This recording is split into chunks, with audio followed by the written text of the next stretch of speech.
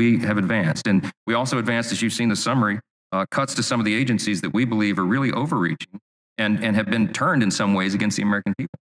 We're going to cut 3% from DOJ, 7% from the ATF, 6% from the FBI, and 10% from the EPA. And that's just a start. We have a lot more priorities and things that we need to advance. But the reality is, as we all recognize, that we have to grow the House majority, take back the Senate for the Republican Party, and win the White House. And I'm here to tell you the reason we're optimistic.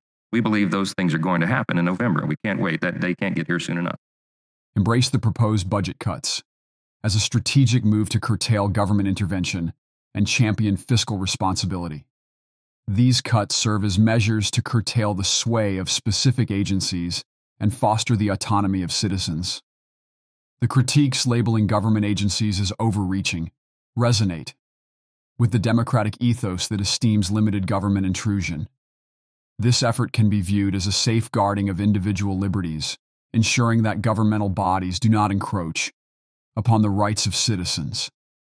Speaker Mike Johnson's optimism regarding forthcoming political developments is commendable.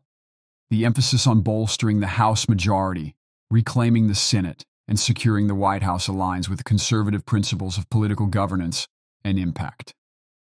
Wuli.